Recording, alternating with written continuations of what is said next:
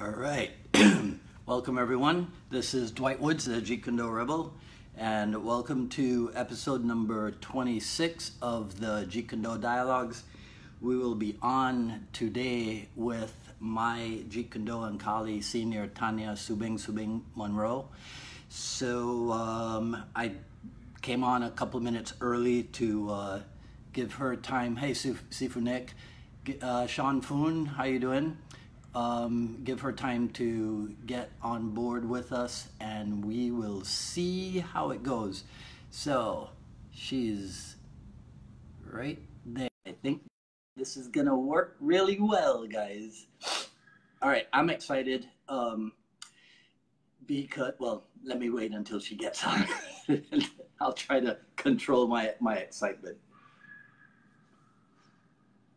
Adding. I don't think we're gonna have that three-take nonsense today, guys, and I'm grateful for that. Things always work better when girls are involved, don't you think? Or is that sexist? I don't know. I'll have to edit that out. All right, let's see. Give it a second.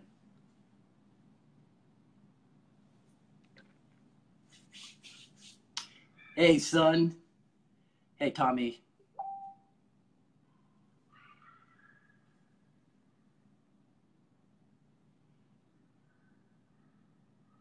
Oh, wow. Anthony's still out of town. Okay, so the technology is whoops, we didn't get an answer from her. Okay, let me try the second way.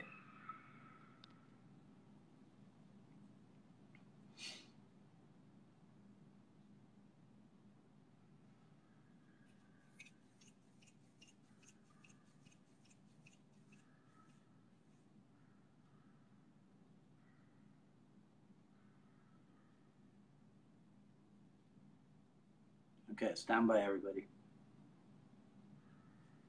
Mr. Willis.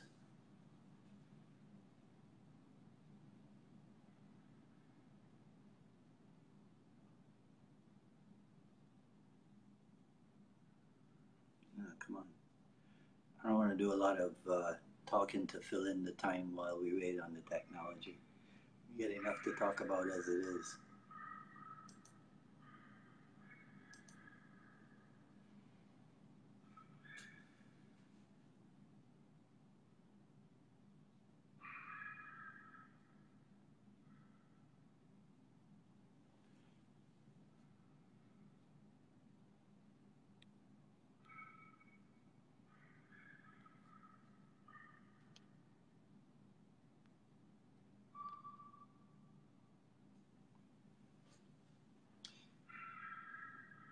Okay, don't worry, Tanya. I'm doing everything on my end to get you on here, okay? Hello. Ta-da! How are you, beautiful? I'm okay. How are you? I'm doing good. Oh, man. Okay, see? We didn't have the usual problems that we have when we try to do this. And that's because you are involved. I don't know about that. I'm not good at this either. All right. So, okay. So let me do my official opening, right? Everybody, welcome to episode 26 of the Jeet Kune Do Dialogues with Tanya Subingsubing Monroe. So my guest today is a pioneer because, one, she's my first ever female dialogue partner, right? But also, she's the first person with the surname Subingsubing that I have been able to talk to. But let me confirm this before I announce it. So on page 99 of this book right here, okay, it says something like, we entered a girl into the internationals. She was given the other girl's fits. She would attack, sidekick, trap, and score with her own punch. But the judges didn't recognize what she was doing, which was trapping, and they disqualified her for slapping. Was that you? Yes. Yeah, that was a fun thing. God. That's so cool. That's so cool. See, I don't know how many people in the JKD world are aware of that. Yeah, funny story because I had been studying with Guru Dan and Guru Richard for about 3 months. And he says, I want to put you in a tournament. And I said, oh, okay. So we get down to the Long Beach Internationals, and they have the I had never been in tournaments, so they had the table set up for all the belts. And since we didn't have belts, so I turned to him and I said, so where do I go? He says, oh, just go in the black belt. I said, in the what? He says, just go in the black belt. I said, okay. So I got in line, got there. And the girl they put me against was a real traditional karate. So it was like perfect. When they said go, she threw a reverse punch. And I just pak sao, boom, boom, jiao sao, and up to the face. And so they called me, gave me a warning. So then did that the second time, same thing, exact motion. Second warning. On the third time, she got a little, aware. And so when I popped out, she gave me some forward energy. I jumped down, boom, back fist. They disqualified me. I was like disappointed. I was so, because of Guru Dan, and I looked to the side at him and he's smiling. Yeah. So I get off and I said, sorry, Guru. And he goes, oh, no, you did just what I wanted to see. He said, they're not ready for this. Yeah. Oh, my God. And one of my older instructors, because I used to take under Bob Alegria and Chuck Norris as a teenager, he came over to me and talked to me. He goes, if you're going to do tournament, he says, you got to learn the tournament game. And yeah, I said, okay. So let me clarify. That was your first tournament. Yes. And you had only been training. Now, was this was 74. So was that Kali Academy or backyard group? Which one? That was I was already in the Kali Academy from the opening. But we had studied a little while with Guru Dan and Guru Richard in his backyard because, actually Guru Richard was a family friend because I was a Lucaylucay. Mm-hmm. And my father-in-law and Guru Richard worked together. So that's how we knew them. Oh, yeah. That was Continental era.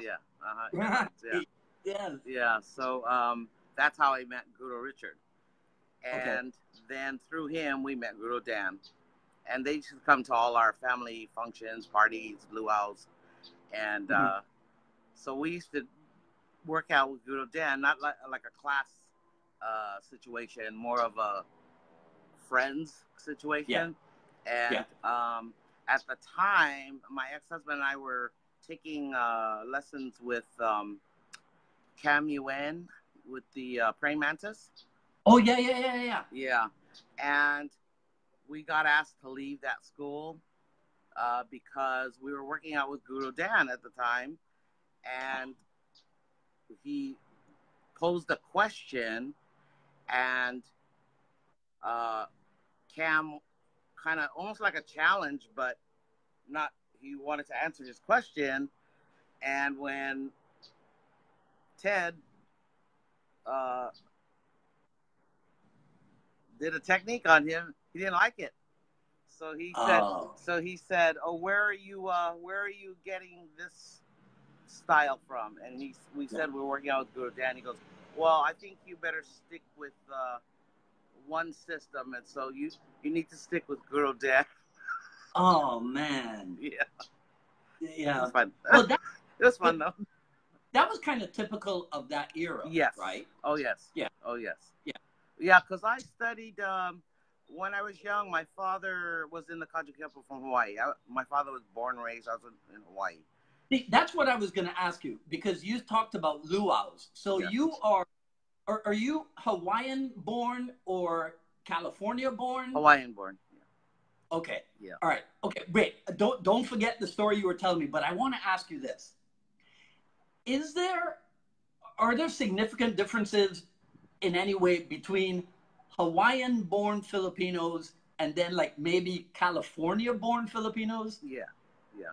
There are? Yeah. Hawaiian people, it's not so much I don't think it's the blood, it's the mentality. It's a more of a spiritual thing. Okay. Hawaiian people are, it doesn't matter. That's what the great thing about Hawaii. There's so many different ethnic groups, but it's more of a personality. Yeah. Okay. Okay. Yeah. And so, okay, so now back to, I hope I didn't forget the story. You got to keep on track of this because my memory's not good.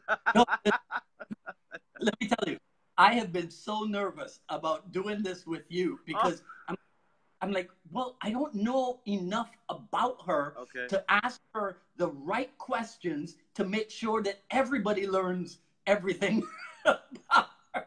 Okay. Okay. So, all right. So let me try to get back to. Oh, let me ask you something else. I'm not going to worry. Subing. Oh, yes. Before I discovered that was your maiden name, the only other Subing I had ever seen was Telesporo Subing. Yes. Old video from Sifu Inosanto of him in his cap, in his boots, weaving double stick. Yes. That's your granddad? That's my grandfather, yes. Oh my God. Yeah, my grandfather was from Cebu. Right. And then he, this is just what I've been told. He was one of 7 survivors of a major battle with the Spaniards. And at the time, they had to take refuge up into the mountains where he got to. Prior to that, he was a Eskrima. And then, but being held up in the mountains, he studied with the Moro people, with the mountain people. And so when Guru Dan discovered that was my grandfather and everything, and he said, oh, they thought he was a Moro. And I said, no, he was not Moro. He just studied with the Moros. But I'm told that they have a annual Subing festival, either in Cebu or I want to say Mindanao, but it's on YouTube. I looked it up. Yep. It's on YouTube, but supposedly he was a great warrior and a hero, and yeah. But I did not meet my grandfather till I was 13. Okay. Yeah, my father was born on Maui, and then they migrated to Oahu, and his mother passed away when he was just 2, and from childbirth, and so my father was kind of raised back in those days. My grandfather worked up in the mountains. He had a charcoal pits, and they'd go up to the mountains every day, cut wood, bring it back down, and so they had like not like foster homes, but care homes for kids who didn't have mothers. Yeah. So he was kind of raised with that, and then his godmother partially raised him. So he didn't get to. He remembers in the camp watching all the old Filipino men work out with the sticks and everything, and but he actually didn't get to really practice with him. And he said back in those days they kind of like kept it like a hush-hush thing. They would get together and work out in the fields. And so he didn't really know too much about it. My uncle, who was older than my dad, he knew a little more. And so they weren't really raised with the Filipino culture. So we don't speak any Filipino. So when Guru Dan discovered that, and he went to my grandfather's place and visited him, it was a cute story because he said him and Guru Richard went to the camp, and there was big kiavi logs, and my grandfather was going to go pick one up. And that's why he was in his boots. That was his work clothes. And, yeah. And so then he said Guru Richard and him went to go pick it up, and he just like, They couldn't get off the ground. And my grandfather, he said, your grandfather kind of laughed, chuckled, and then he went over there and just picked it up, boom, up on the thing, you know. He said, technique. Yeah. Yeah. Yeah. So, okay, were you the first and or the only female in the backyard? Yes. And And then that all also came at your about. house? Well, no, it started out. The building that we were in had two sections. And Guru Richard taught the girls' class in one side, and then Guru Dan taught in the other side. And when Bruce Lee died, Guru Dan just became so famous, and people were just coming in droves. So they had to break down the wall and make it one giant room. And so most of the girls quit because they didn't want to work out with the guys full contact, because we did full contact. So then the ones that did stay, they ended up quitting after a little while. So for a long period, I was the only female. Yeah. Okay. Do you remember when the next female showed up and who it was? Guru Dan's niece, Mary. She started. I want to say a little while after that. She was very young. She was maybe, I want to say 10. Oh, wow. And then the next one I would say would be Graciela. Okay. Right. That's what I thought. Yes. Yeah. That's what I thought. Yeah. Yeah. And Graciela, and then about a year Diana, after we left. Right. Diana Inosanto says that you were one of her earliest female martial art role models. Would you have had a female martial art role model yourself? Yes. When I was younger, I used to watch Malia de Coscos. Ah, really? And it's funny because when Guru Dan took me to the internationals, she was there. Yeah. And she was lined up in the black belt. And I wanted to go against her, but they did it by height. And she's way taller than me. So I was like trying to stretch so I could move back. I moved back 3 people trying to stretch tall. Yeah. Oh, that's so funny because I used to like watching when when you were talking about the Paksao experiment at the internationals, I remembered Burton Richardson, who lives in Hawaii, told a story of using the Paksao in competition, and Richard Bustillo said to him, well, that's because you know how to fight. Right? Right. Oh, no. Did I lose you? Can you still hear me? A little bit. I didn't hear what you said. Now I got you. Okay. All right. Okay. So that's one coincidence. The second coincidence is this. I'm going to be dialoguing with Diana in a little while. And she's big in the movies. And I have to tell a story about my movie experience with Mark Dacascos. Okay. So we have this small world, right? Yeah. That's just huge. There's so many people, right? So now outside of martial art, we were talking about role models. Outside of martial art, for your generation, who would have been a life role model for you? My mother. My mother and my father were my biggest role models. We were a very close family. We did everything together. My mother was the structure. Mm-hmm. Yeah. My dad was the fun-loving Hawaiian guy singing music. He was very strong, very buff. But my father taught me all about martial arts, about body. When I was 5, he started teaching me the Kaji Kempo. And then judo, some Western boxing. My old and I are 4 years apart, so I guess I was going to be the boy. So I was very athletic. So my dad taught me all these things.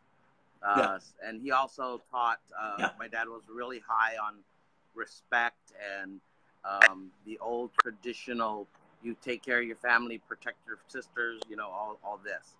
And so for me, I think they were my biggest role models, just the way they loved each other and they just loved family and all the things they taught us. Very, very rare. So, yeah, they were special.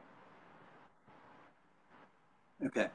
And you stayed at the Kali Academy until when? 1976. Then Dan and Guru Richard certified us to become instructors, and we moved and started a school in San Diego. And we had been doing like seminars, weekend seminars there with a few people, and at a gentleman's home. His name was Sam Northcote. And then we decided to try to open a school there. And so Dan and Guru Richard gave us their blessing, and they came down for the opening. But back then, the Jeet Kune Do, it was like teaching commercially, and it was very hard because it wasn't like the other styles where they already had it all broken down and had everything commercially thought out. We were like winging it. Yeah. So we didn't have a belt system. We didn't, we did full contact. We didn't use equipment. So it was hard for people to come in and watch, and then you had those few that knew what they wanted, and that's what they wanted, and so those were our students. But it wasn't enough to pay your rent, Right. So, in fact, there's a funny story. Sam Northcote, it was came into the school one night, bikers, ex-Hells Angels, and he was like 300 pounds, big burly dude with beard. Came in and watched 2 nights in a row. And then, so on the 3rd night they came, they stayed and sat down after class and asked questions. And so then they said they wanted to learn. So they started class, and when they started, in fact, the first night that they started, we were doing the drill, ABC and all those. And so we were doing the knocking the forearms and joust up, back up. And so he was an odd man. So I worked out with him. And so a couple months later, we got to know his wife, got to know them well. And she goes, I got to tell you this funny story. She goes, when Sam first started, that first week he started, he said he came home and he said, there's a little bitch, excuse me, in this class that beat the crap out of my, he says, she hurt my arm. I laughed so hard. So then his wife said, I think I'm going to decide to join your class. Yeah. But it was fun. But we didn't make it financially there. Yeah. So then we came back, and every time we came back, because we did that several times, we would teach for Guru Dan. And, so it was a long haul back then. but it was a fun time back then. The Kali Academy was I tell everybody the story. It was so amazing to me. Did you ever do tournaments again? Did you ever do again? tournaments again? Did you ever do tournaments? No. It was because I had been in with Bob Allegria and Chuck Norris. We did the tournament thing in our class, and then learning this, right. It was not what I wanted to do. Yeah. And so we talked about differences between Hawaiian Filipinos and mainland Filipinos. What about between Northern California and Southern California Filipinos? The old people from Hawaii and I think they're a little more open to, well, back in those days. Mm-hmm. They were almost the ones from the Philippines, and the ones from here were more, I want to use the word cliquey, as far as if you weren't Filipino. Yeah, because I would run into this all the time. They'd speak to me in Filipino, and I'd say, "Oh, I'm sorry, I don't speak Filipino," and they would get offended. Well, why? Right. You're Filipino. Why? So there was just a little bit of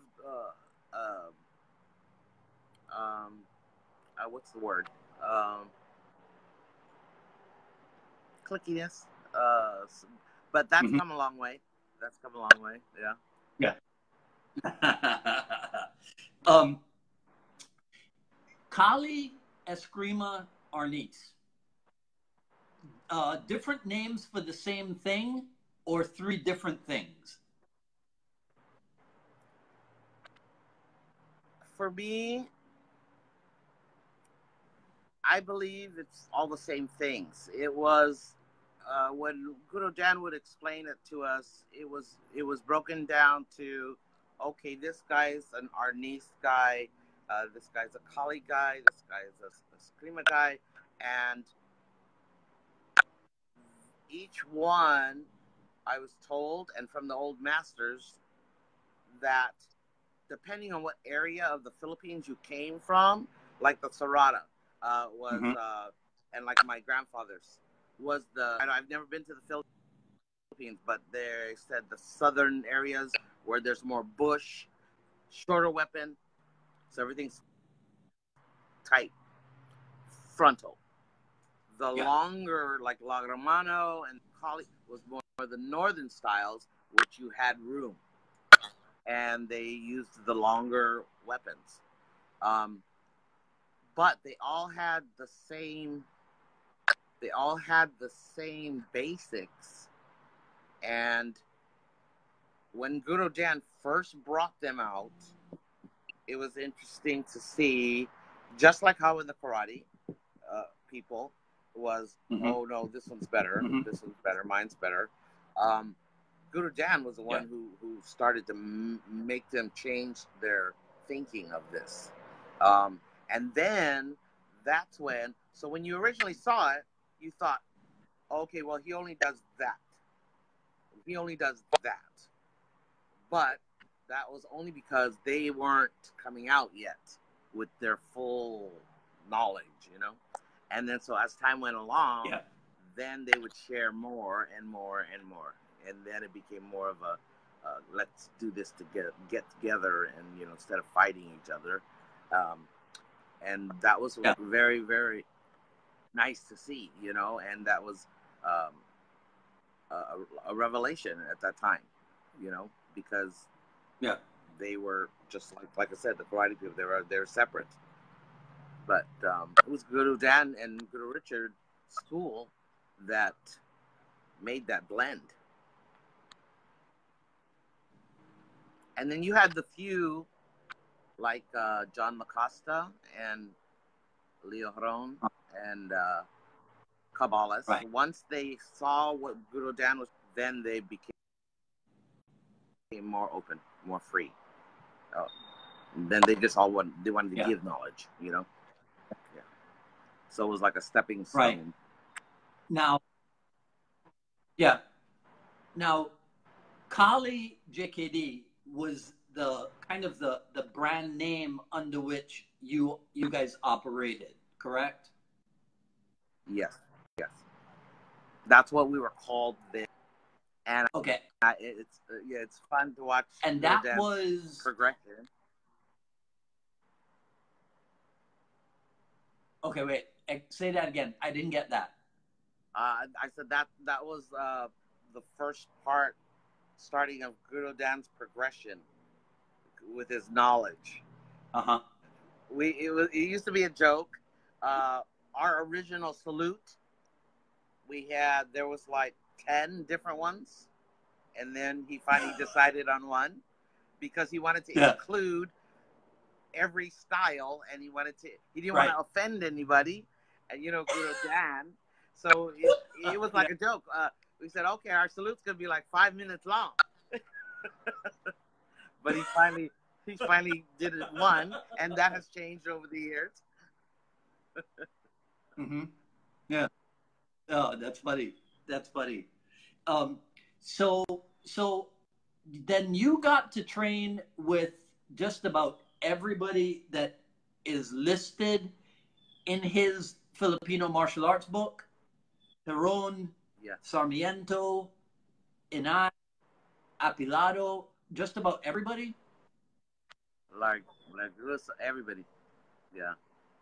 I was very, very, I'm very, very fortunate. Yeah. To feel their energy, to hear their stories, was an awesome thing, And well, yeah. Well, I mean, that was very precious. Is an awesome thing. Thank you. Yeah, it was. Will Maxton, I used to be amazed at the people. I'm sorry? Yeah. No, I was. Will Maxton says, what about the first stick tournament in San Diego? That was... Gosh, I can't even remember what year that was.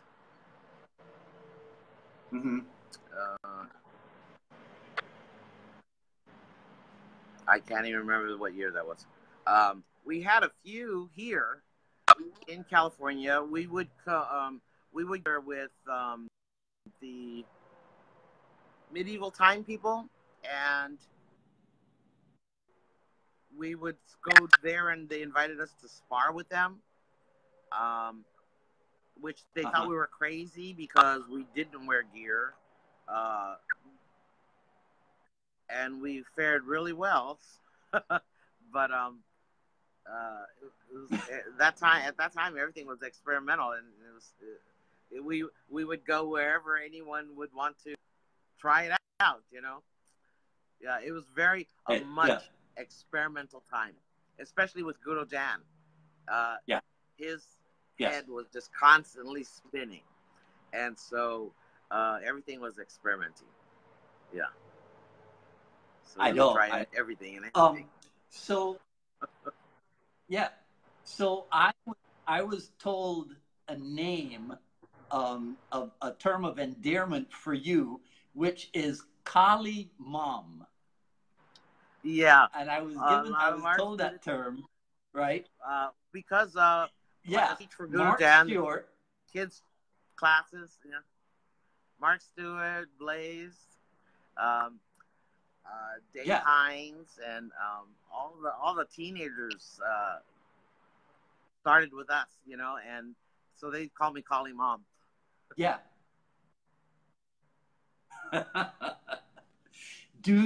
Okay, now I'm going to throw out 3 names, and you tell me if you remember them. No, actually, you mentioned Dave Hines. Barry Schreier. Yes. Yeah, all our teens. They were, they were with us in Huntington Beach at our school in Huntington Beach, and right. And and Tree in Nguyen. Oh yeah, yeah, they were my babies. Wow. Wow. Yeah. Yeah. I mean, I have the Kali JKD videos from, I think they're from 1982. Okay. Yeah. You right? have videos? I mean, just great. Yeah. To this day, that is still awesome material, even 30-something years later. Yeah. And now, what was? Let's drop another name, Jeff Imada. Tell us about him. Oh yeah. Jeff, sweetheart. The group, there's a black and white picture. I don't even know who has it, but of part of the original class. And Jeff Imada, there's Ramon, Tim Watanabe, Tim Tackett's in the picture. Yeah, great group. Yeah, those were really fun days. Yeah, I know the one.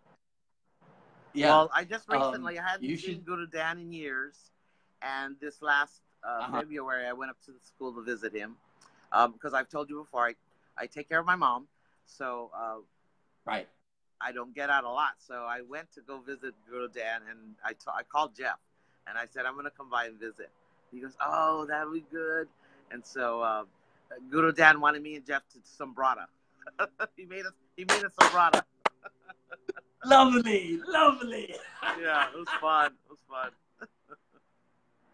Yeah. Oh my God. Love all those guys. You know, that it's because of stuff like that sometimes I regret I never moved to LA. You know? Oh, okay. Yeah, those days were fun. It was amazing as far as it was coming out.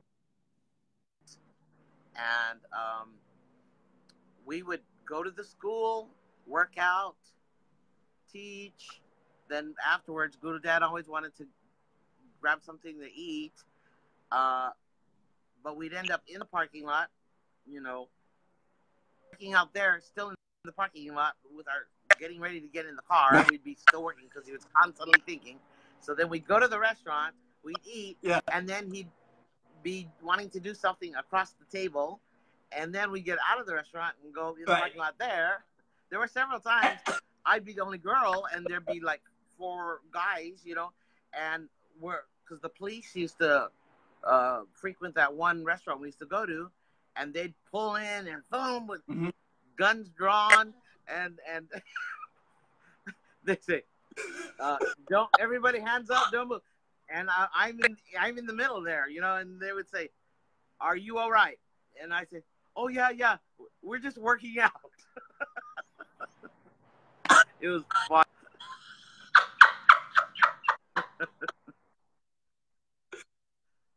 Guru Dad was so embarrassed. Yeah. So you mentioned taking care of your mom and not getting out much, but what was that event where you were? Was that on the Queen Mary in Long Beach or something? What was that event? Yeah, I had been out of the martial art world for like 25 years already, and a student of mine saw a comment my niece made on YouTube about my grandfather's video.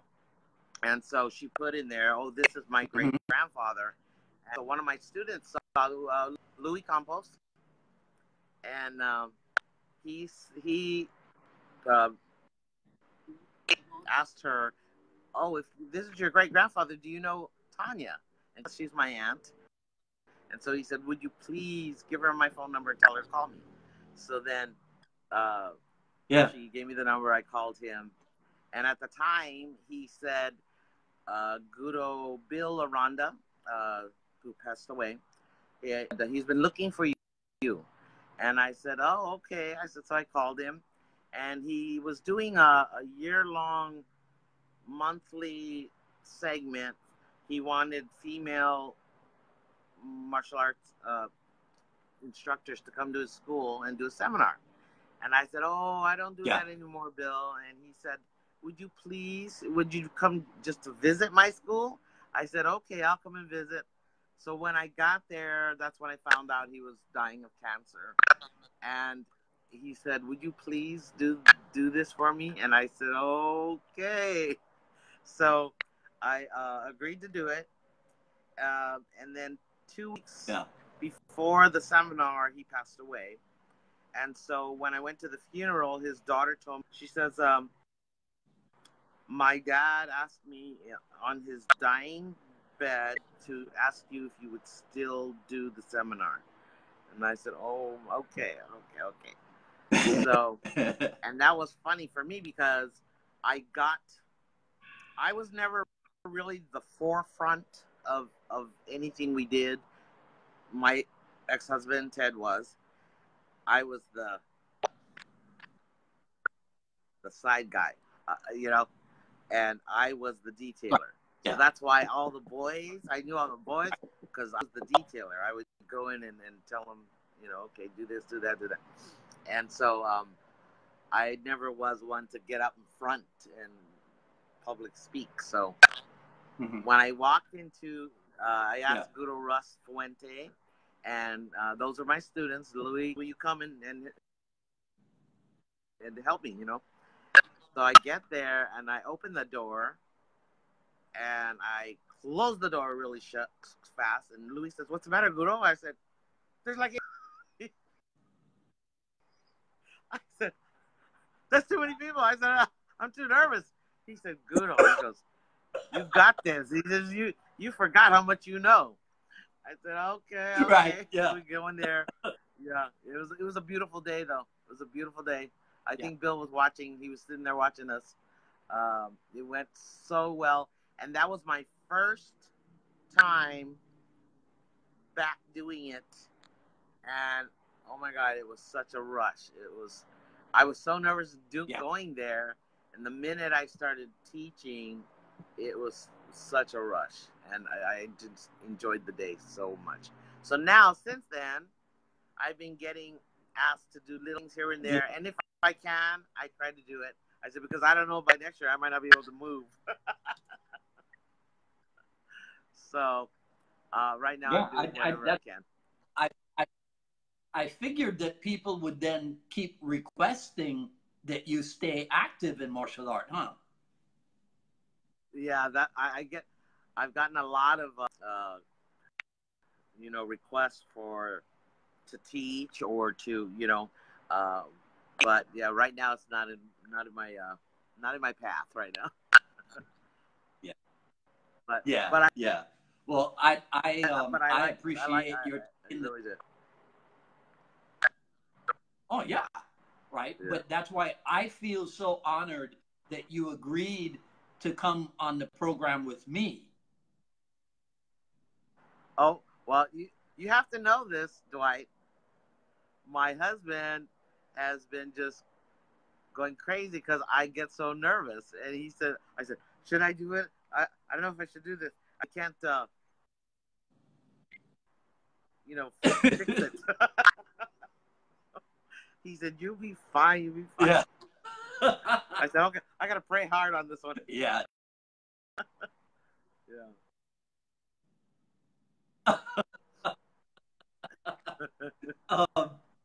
Okay, so let's do this. This one's gonna be tough for you. Okay. I always ask my guests to suggest some other people that would be excellent guests for the program. So, who comes to mind? I've been watching. I looked at some of all of your interviews, and Well, you mentioned Jeffy Mata. You mentioned you're going to have Diana, Cass, Magda, Tim. Now, in Tim Tackett's, Bob Ward, Tim Tackett, all the we called them the rough bunch. They were the hardcore rough bunch. Yeah. Big bad dudes. A lot of them, you know. Well, you already mentioned Del Pollard. Del's a sweetheart too. Yep. Yes. Any of the old group, they have the same stories, and it's funny because I watched you talk to Guy when you interviewed Guy, and how he was talking about Guy changed. How the time has changed, you know, as far as having a school, teaching people, and because back then, yes, we all did whatever they wanted us to do, whether it was fall on our head, work out with live blades, and no equipment. We did it. You know, now you do it, and right. There's no doing it.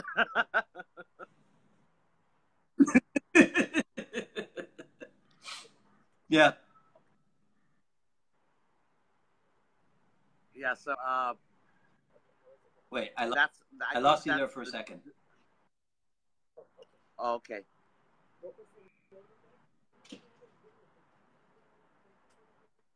Can you hear me now?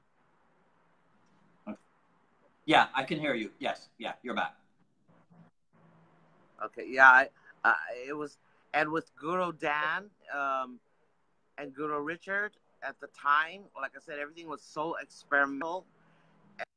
Because Guru Dan wanted to make sure everything, Bruce, we would go over everything. He'd put a bench on the middle of the floor, put 2 chairs on it, have somebody up there with a sword, have somebody down here with a knife, have somebody down in the dark, and then we'd do live blades, and it was crazy. But he wanted to see what worked. he just wanted to see what worked. Right. And yeah. When we look back at it, you know, that was craziness. It was craziness. And we had so much fun when other schools would visit, like all the BKF, all the big names would come down there, Wallace and all of them, Eucrates and all of them would come down there, want to work out in class. And Guru Dan, and well, not so much Guru Dan. Guru Richard was kind of funny. He was like a jokester. So if he had one of the big black belts in there, he'd put them with somebody who's been working out 4 months, 3 months, you know, a beginner, and he would do it just for fun. He would constantly be joking, you know. But it was really, really interesting to see Bruce was so far ahead of his time, and so was Guru Dan. Guru Dan was always talking about Sigung Bruce, but Guru Dan was just there with him, you know, as far as mentally, knowledge, and so that was a time to watch. Yeah. That was a breakthrough, I think, for a lot, martial arts. Right. Not enough people, I don't think, I mean, within our circles, yes. But outside of our circles, I don't think enough people know the contribution that Dan Inosanto has made. I lost you.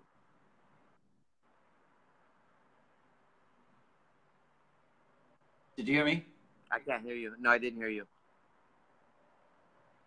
Oh, okay. No, I was saying that outside of our circle, not enough people know the contributions that Dan Inosanto has made. No. And like I say, especially back then, to see that, it's not as common knowledge that being out of it, I thought it would be well known what a contribution he did.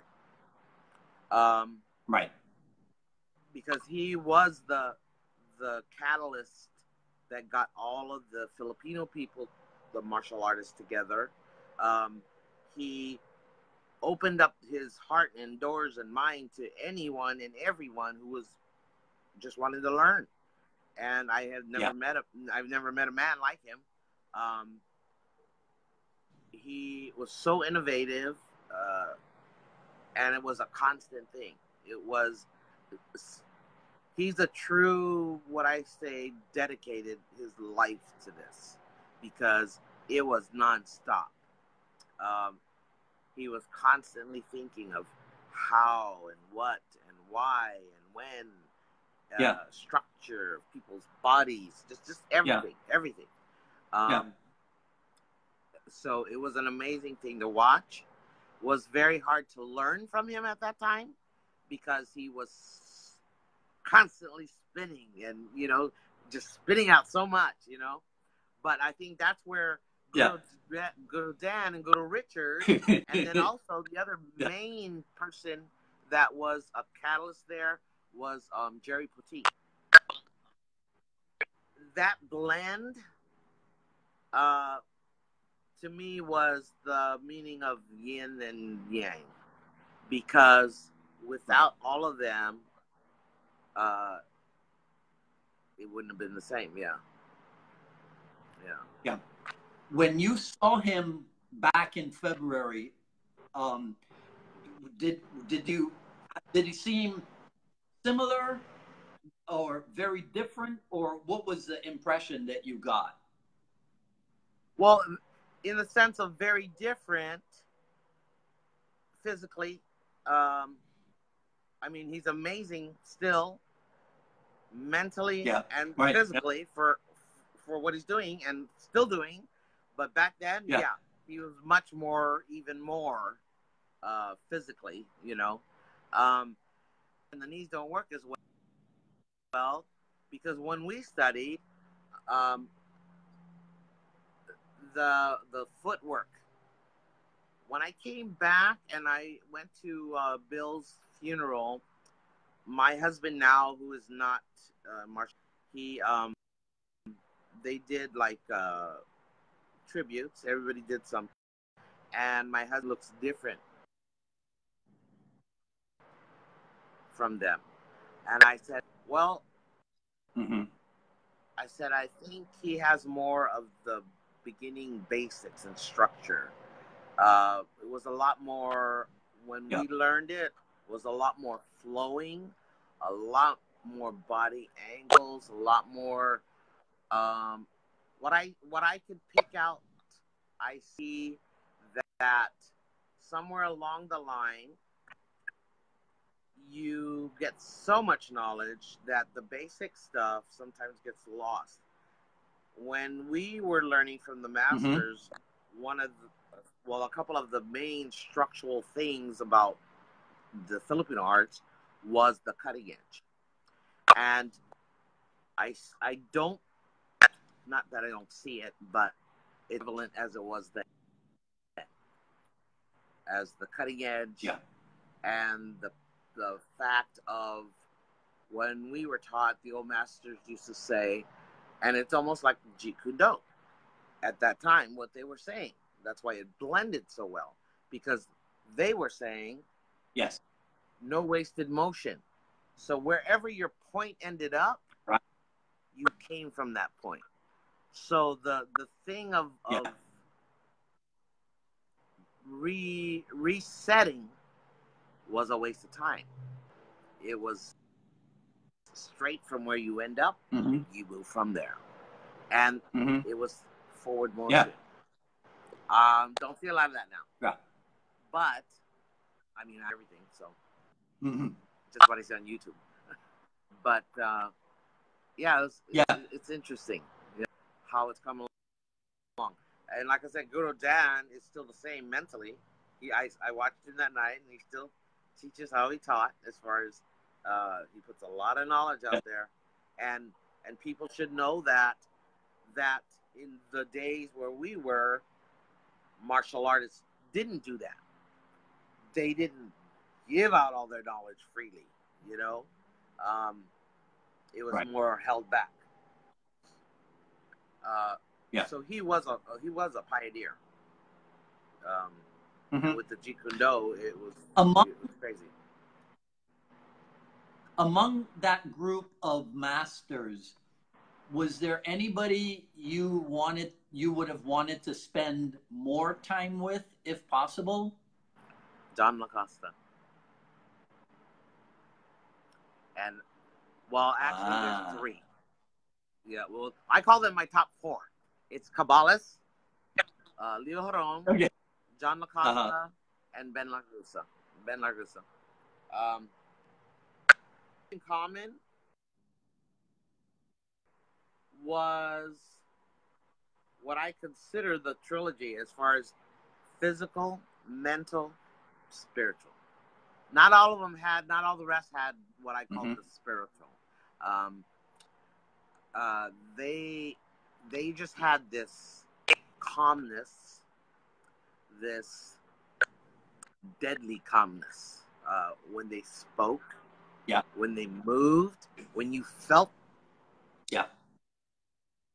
It was just amazing to me. John LaCosta, I would say, out of the 4, had it the most.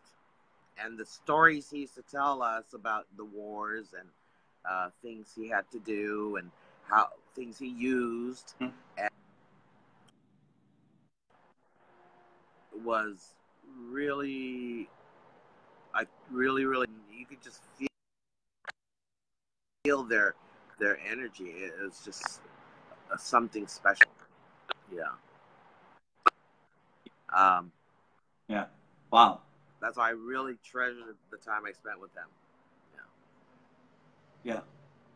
Okay. Awesome. Well, I treasure the time that you spent with me this evening. Thank you. Thank you. All right. So will you agree to do this again? Oh, okay. Yeah. It's not as bad as I thought it was gonna be. I thought I'd be so nervous.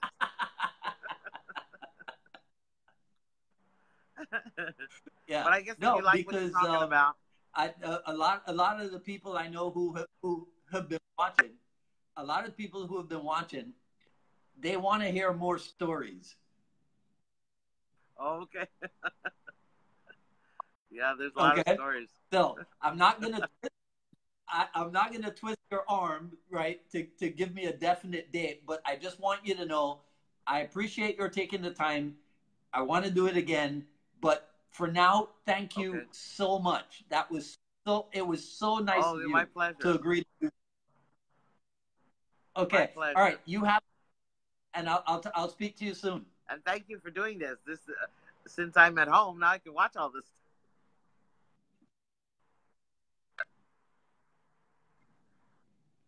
Okay. Bye-bye.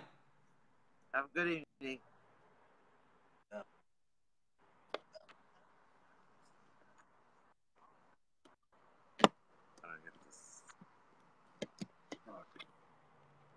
Am I still there? Okay. You're still there. That's okay. This will be the outtakes. All right. Okay. So thanks a lot. I'm gonna X you up. Okay. Right. Thank you. Take care, my dear. You too. God bless you. Okay. Wasn't that awesome? Oh my God. I was so nervous that I was going to mess that up and say something stupid. All right. So it's coming up on 5 o'clock here in Miami. So I got to recoup and recuperate and then get back. Unfortunately, it won't be live on Facebook with you guys, and I appreciate everybody coming on and spending some time with Guru Tanya. And so in about an hour, I'll be back with, well, not on, but I'll be with Diana Inosanto. That'll be episode number 27. And things keep getting better. Next Friday, guys, next Friday, episode number 28 will be with none other than Eleanor Academia Magda. Right, so we're really cranking during the month of October with the ladies of Jeet Kune Do. So that's it for right now. The dialogue episode with Diana Lee, I'll try to have that up by tonight, by 10 p.m. this evening. That recording takes a little bit more time. If not, it'll definitely be up sometime tomorrow, so you guys can check back on Facebook and I'll be there. Also, remember that the episodes are posted on the YouTube channels for both the I Love Jeet Kune Do broadcast and the Jeet Kune Do dialogues. So be sure to subscribe over there, and I think that's it. All right, guys, thanks very much for hanging out with Guru Tanya and me, and we'll see you next time. Take care.